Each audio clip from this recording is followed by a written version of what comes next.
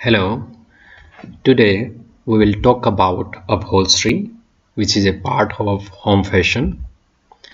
In fact, this word upholstery, it is made up from two words. One is up and second hold, meaning to hold up. So upholstery in fact is the work which provide furniture, especially seats with padding, springs, webbing and fabric to cover it up, which looks aesthetically fine as well as provide comfort to the user.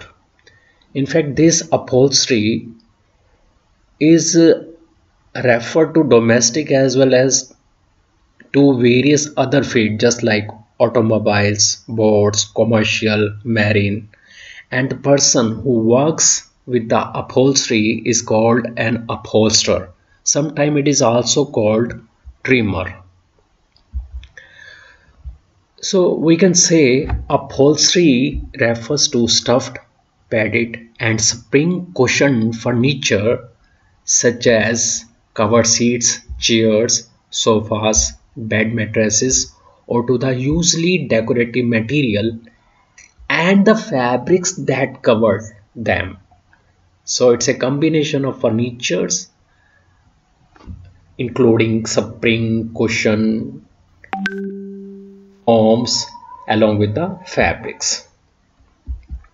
Now if we go inside an upholstered material, let's analyze what any component of upholstered material consists of. So as you can see over here, let's start from this part. Now this is the hardwood or the engineer wood frame, and another here you can see these are the steel spring component, and this steel spring component and this frame which that is made up of wood, it is responsible for the quality of any upholstered material. The life depends on all these, specifically these components. And apart from that, here you can see felt pad insulator that covers a spring. This is you can see over here, these are the felt pad which are covering the spring from the foam core, and here you see there is a joint in fact between the two wooden frames. This is the vertical and this is the horizontal, and in order to provide the extra support so that it can maintain the shape, extra additional forms are being provided over here, which again are covered up here. You can see before that these are the high resiliency elastic webbing which support the back cushion. So in fact back cushion is which one, this one. You can say this may be the first layer. You can see this may be made up of the hard cover, and further it can be covered with the soft foam or the soft polyester material, and further cushioning may be inserted in a polyester or cotton casing to separate cover fabric from the core material. This is the blue one. You can see additional cover which separates this foam, and finally this is the outer fabric, decorated fabric to give a aesthetic appeal. So these are the component of upholstered material, and here you can see this is a high resilience polyurethane foam core which is responsible for the comfortness of the material. Now if we talk about upholstery, so traditionally or the literature reveals says that there are four ways we can categorize the upholstery material: traditional upholstery, automobile upholstery, commercial upholstery, and marine upholstery. Now if we talk about traditional upholstery, in fact this is a art or we would say the craft which evolved over centuries for padding and covering chairs, seats, or sofas. And later on, okay, the development in terms of sewing machine came, and it became easy and uh, to pad with quality material.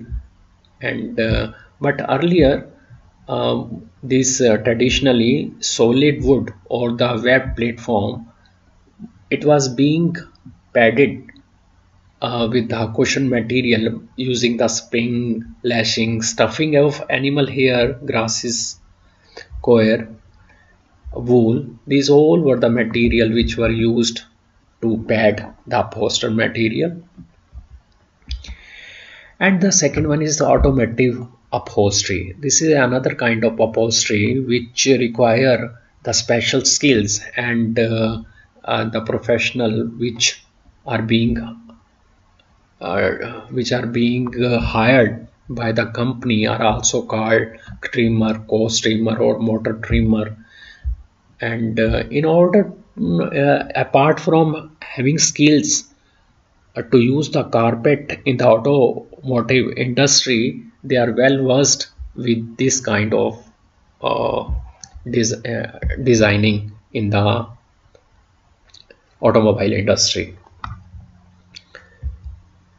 And the third one is the commercial upholstery, and this is in fact is a type of upholstery work which is being offered to businesses, for example restaurant, churches, hospitals, even banks. There are a lot of uses is also being in the hospital industry, as you can see over here. Even the chiropractic tables are being used, dental chairs, this upholstery material is being used.